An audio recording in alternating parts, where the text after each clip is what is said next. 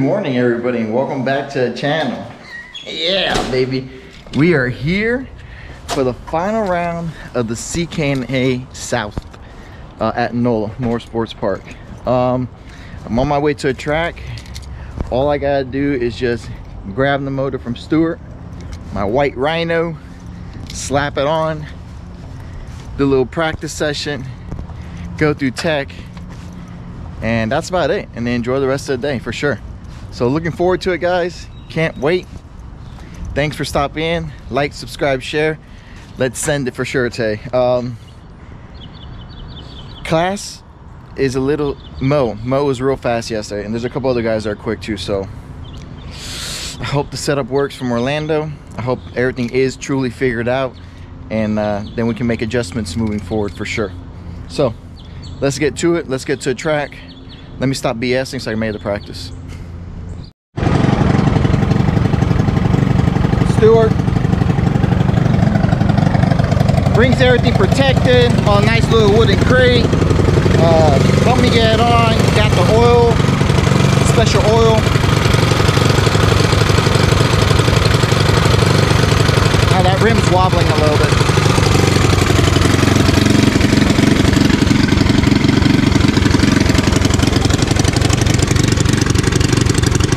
It could be my vision. I don't know. Everything's on the car. It took me a second to zip, safety wire everything up. Really gotta check those tires. Check tire pressure, get on track, and do one more thing that I forgot to do last time. I haven't put on the car yet, but we're about to go practice, so let's get out there. Let's get to this. Already shit talking from Mo. Might have to shut him up.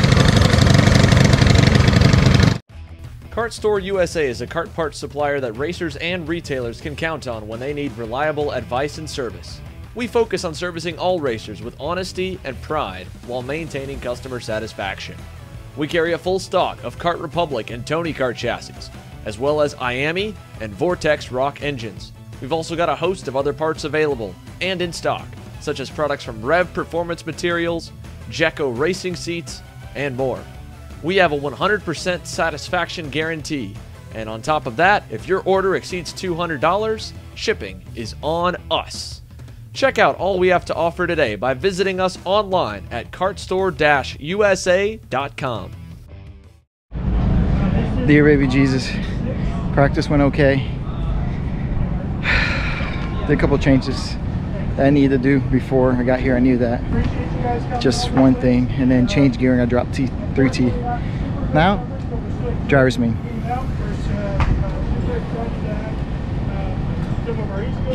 I love these door prizes.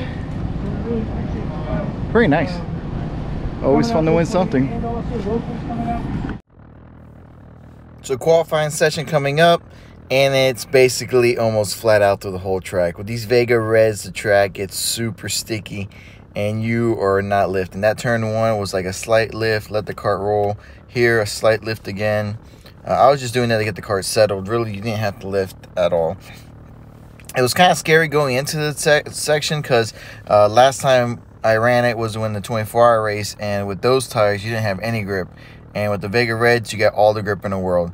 But basically, it's all about keeping the momentum up. I was trying to gear for the straightaway, but I just could not carry that gear. I slowly learned the car more and more, but I stayed around the 3.3 gear ratio. That's where I like the car the most. Gearing wise here, slight lift again, take a right, send it in. P3 wasn't too bad. It was a really tight field. Instead of taking out of the way, I take out this inside bolt. This will dictate their starting position. Yeah. On entry, it will let the chassis flex, but then you made it will grip again. Oh my God. Congratulations. Take this front bolt completely out. Take these two completely off. This one and this one, take them out. It'll let the chassis flex barely. All right, guys. I don't know if this thing is recording. I hope it is. Qualifying P3. It's not that impressive because P1 and P2 are a second faster. So I gotta find a second. One more gear change. I drop another 2, and then those seat struts, they're loose. I felt the cart was way better like that. Didn't feel so stuck to the ground. Dylan was watching me. The cart wasn't lifting up off the ground, but it was, you know, too much caster in the front end. So I rolled the caster to get the rear to settle down and not make the cart so pointing. So we're gonna do that now and then go from there, and hopefully that makes a much better difference. So on to heat 1, I'm starting P3 on the inside, and really I think starting on the outside was a better choice because you could get a better run into turn 1. Here you'd be almost a little pinched off, but the top 2 had nitrous hooked up. They were rolling. That was Mo and Megan, man, they were freaking flying. And then here Robert passes me, so I slide into 4th place, and then from here the top 2 start driving away, and I have to have a really good battle for P3. And you know, the cart was just binding in the middle of the corner because I had taken the caster out, because I usually don't run any caster in the car, okay guys. Caster to me makes the cart steering wheel heavy. So but every chassis is different, and learning about this chassis more, caster was key. I try to get around Robert as quickly as possible because I know him and Hunter are BFFs, and it was going to be a 2-1 type deal. So if I led the way, I thought it would be more difficult for them to get around me. Plus the way I was geared more for the bottom end. They were geared for more the top end. So it was all about staying in front of those 2, and then trying to reel in the top 2, which was just a fantasy. Oh my God, it was really a fantasy, man. They were just 6/10 quicker. And then right here, Robert's going to get by me again easily. He was geared for more to the top end. I was just geared for the bottom. So I thought I could get away from him, but the draft was so strong, I just could not get away from him at all. And Hunter was pretty close behind us as well. So it was basically holding on for dear life and trying to get up. This track was extremely physically demanding. Due to amount of grip, and you're never lifting at all, and you're constantly turning into those G's, and it was 90+ degrees, and this was a very physically demanding track. I mean, I was toast. The amount of laps were so much for us, and the amount of driving and stuff like that was a lot. So I noticed that once Robert got by me, he was not pulling away. So I was just going to sit behind him. I'm okay with sitting behind somebody if I know they're not going to drive away from me. So I took that as okay, I'm going to sit back here and just push the whole way, and then I'll try to make my move coming into the last corner. But on top of that, you got to be on your game, and you got to be able to drive all the time, and I can't do that. So I got a really good run out of turn 3. I decided to go back on the inside and take the lead again. So that's what I did. It was a short-lived victory because the Wonder Twins ended up blowing by me down the straightaway. They were geared way for more top end. But now it was, I have to break them up. I didn't want them to stick together. I know they were working together, and Hunter made it easy for me. Right when he made for the move into turn 1, he was able to make a mistake, slow himself up. I was able to get past him, and then the goal was trying to track down Robert.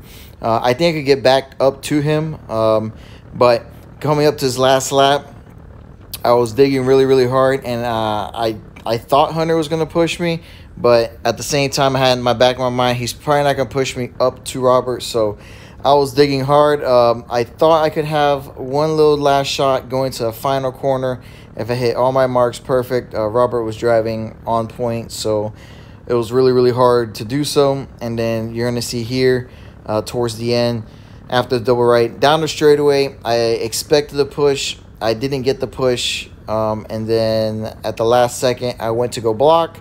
I saw him there. This is my fault. Like, I raised my hand up in the air, and my cart twisted to the right. It had been pulling all to the right, so I raised my hand up, and we touched wheels, and he ended up running over me. Completely my fault.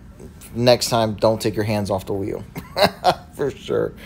So, motor was pretty jacked up. Sorry, Stuart. Made him work a little bit. Chassis, I had a bent steering column, bent tie rod, front fairing mount destroyed. So I had some work to do. I know John carries some parts that I could use, so I went to John Precision Karting, and then grabbed some steering column, a tie rod. Right when I got out of the cart, I went straight to Hunter. I asked him if he was okay. He was. Austin found my GoPro because that was destroyed, so I had some work to do. But in the end, super happy that everybody was fine and okay. Glad I was able to get the GoPro back.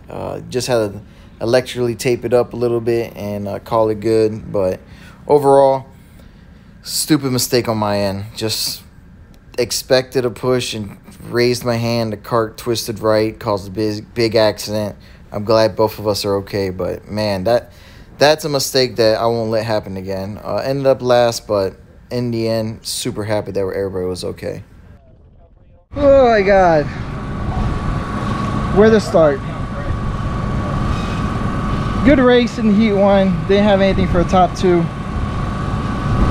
Having a good battle with 9 and 669, and then last lap I expected a push, didn't get it, so I went to block. Cart was already there, ran over me, messed up a lot of stuff. Tie rod, steering column, spark plug wire, spark plug, top of the carb. Trying to get it worked out. I already had the car torn apart, but gotta find some parts now. Not the way I want to start.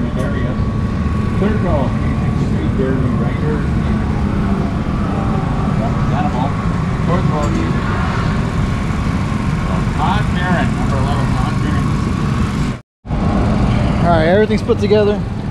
I just cranked it up. It's revving to the moon. I don't know why, but Stuart came over, Mo's dad came over.